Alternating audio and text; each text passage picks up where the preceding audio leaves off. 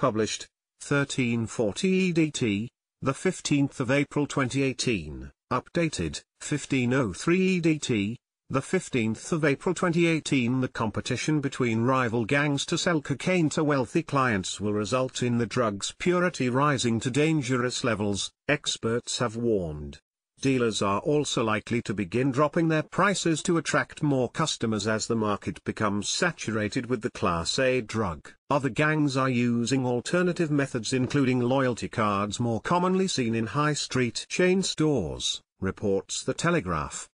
Deaths from cocaine in England and Wales have more than doubled in the past 4 years according to the Office for National Statistics, with 371 cocaine-related deaths in 2016, compared to just 139 in 2012. In 2016-17, 12,000 people were admitted to hospital with cocaine-related disorders, but in 2007-08 this number was just 5,148.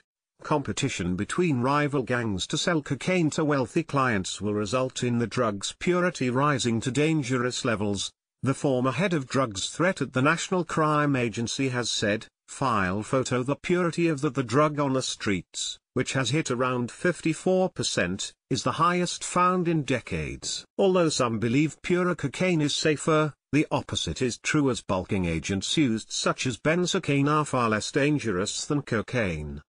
The former head of drugs threat at the National Crime Agency told The Telegraph, prices of cocaine could actually drop because the Albanian organized criminal gangs in control of the market have really had an impact on wholesale prices.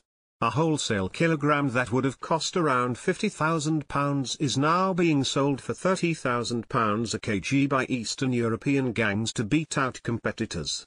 He added, purity has increased at street level because the price at wholesale has dropped, so there is no need to adulterate it. Tottenham MP David Lammy said there is very little awareness about the link between drug abuse and violence. If there is a potential that the purer the cocaine becomes at retail level, the greater the likelihood there will be more deaths. Firstly, lower purity cocaine is rarely mixed with more dangerous substances than cocaine itself. Secondly, if you have an underlying health problem such as a heart condition, cocaine speeds up the body and is likely to cause a problem, particularly at higher purity. A new scheme to let club-goers and festival attendees test their illegal drugs to find out their potency has already been backed by the Royal Society for Public Health. Tottenham MP David Lammy, who has been outspoken about gang violence taking place in his constituency and across London, has said people are not aware of the link between drug abuse and violence.